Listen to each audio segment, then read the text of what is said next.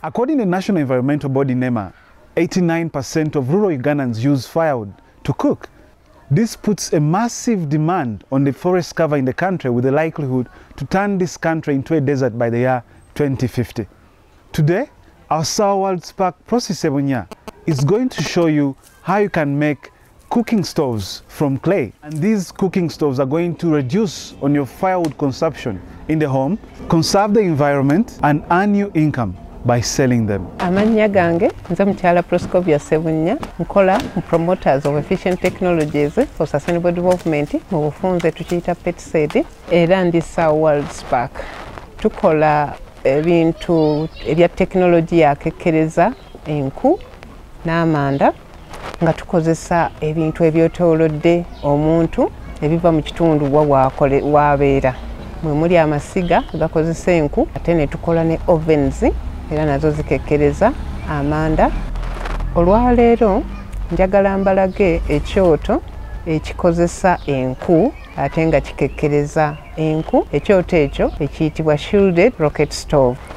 Ebintu omuntu byetaaga: enkumbi, ejjambiya, kitiiyo, wheelbarrow, obukutiya oba ne benseni n'omugogo, n'olupimo lwe bayita tape measure, n'abeera n'ettaka ery'ekiswa, omuddo omukalu n'amazzi gakozesa ng'atabula ebintu byebyo. Bw'oba ow'okubibalamu essente oyinza okwogerera mu mitwalo 5. Asooka n'atema ettaka ly'ekiswa n'alireeta wagenda okukolera, n'alimenyaamenyaamu obutundu obutono, n'akwata ebisubi ebyo ebikalu n'abitematemamu, atema inchi 2, afuna ebenseni ze 2 n'ekitundu ez'ebisubi, oba n'alyoka afuna ne benseni 7 ez'ettaka ly'ekiswa, n'alyoka abigatta wamu ebipimo ebyo bye ŋŋambye, n'alyoka ayiwamu amazzi, tateekamu mangi. Kati ekituleetera okuyiwamu amazzi ago nga matono kwe kusobozesa okubeera nti no tojja kubigira libeere nga lirebedde, ate so si kuliteeka mu mazzi matono okubeera nga terikoze kirigumye nnyo, tosobola na kulibumbamu siga. Ayisaamu era ekigere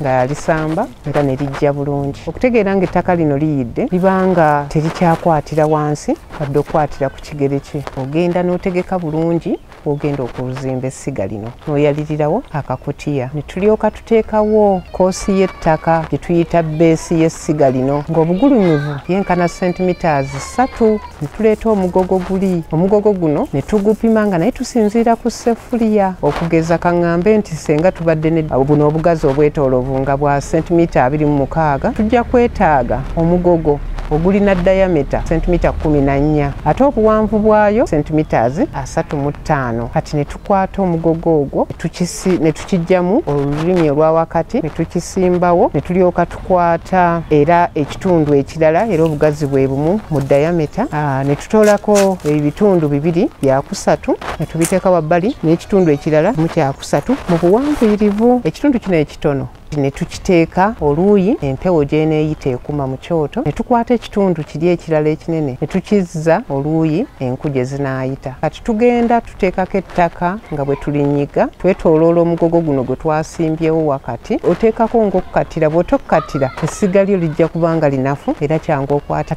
Okutuusa we tutuuka ku mugogo guli gwe twasimbye ogutuuka obuwanvu centimeter 35, ne tulyoka tuteekawo esseffuliya, tugiteekako amazzi ne tumaamirirako ettaka ekkalu oba evvu kigiyambe okuvaamu oluvannyuma. Kati olwo ne tulyoka tunyigirako ettaka nayo, tunyigirako paka okutuuka ku mugo gwayo tusobole okugirekamuko. Wayitawo ennaku 5 tujja ne tujjamu esseffuliya eno, ne tujjamu omugogo oguyitamu empewo n'omugogo oguyitamu enku, naye ng'eno essiga ebbali yonna yonna tuliwodde bulungi okulinnyiriza. Kyawo ne tuteekamu n'amasiga, tuteekamu obusiga 3. Kati wayitawo ekiseera kya wiikisi 2 ojja n'ojjamu omugogo guno ogwa wakati, we wajja okubeera omuliro guno we guwaakira obulungi. Okukola stove eno kitwalira omuntu essaawa ennungi nga 3. Waba akola ebyoto bino nga byakutundibwa biviira ddala ku mitwalo 3 n'okweyongerayo. Waliyo ebitundu ebimu ebya ttawuni babitunda emitwalo 7. Nasoma bya industrial ceramics. Nakatandika okusoma ekitongole kye nakoleramu kyali bakola byoto. Kati nenyingira ekitongole kino nga baagala okulongoosa liners zaabwe n'okukola omubiri omugumu omuwangaazi ate ng'ebyo byebintu ebimu bye twasoma mu ceramics. Nenfuna omukisa ekitongole ekyo nenkisanga nga baali mu bwetaavu bw'omuntu oyo ate ne batutwala naffe ne tutandika okutendeka abantu abalala kugamba ne twongera okufuna obukugu nga bwe twongera okusomesa bannaffe abalala. Mu mulimu guno nsooka okwenyumirizaamu sobodde okwongera okufuna obukugu okubeera nti nno nyamba abantu mu bitundu gye babeera ne tusobola okulaba nti tukekkereza enku, tukekkereza amanda ne tutaasa obutonde bwaffe.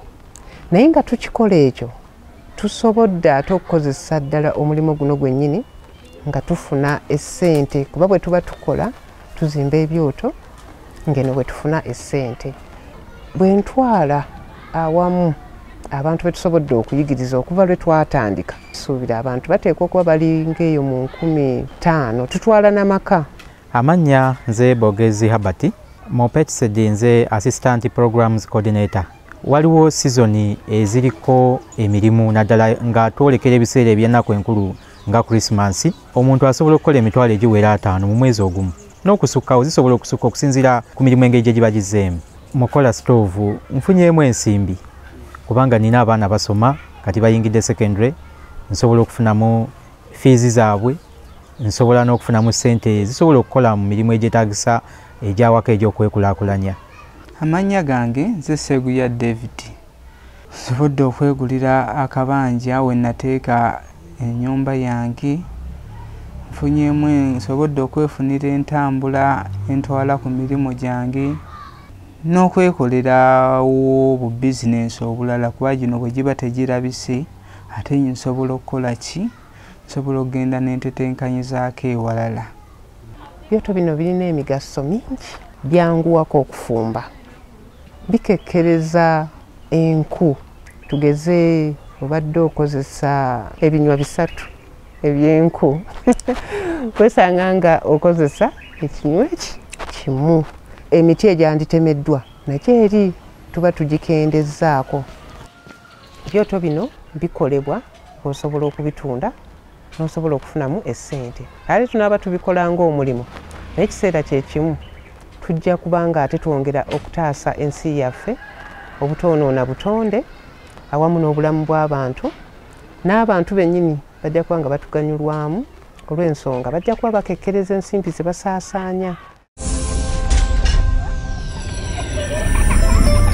Now, if we implement local solutions like the one we've just learned from Prosi, it will reverse the trend of desertification in this country. It will also help you save money that would rather be spent on firewood. Also, you can be able to earn some income by selling these stoves. I am Emmanuel Karievi. I'm a Sawa Youth reporter from Uganda. Thank you for watching this video.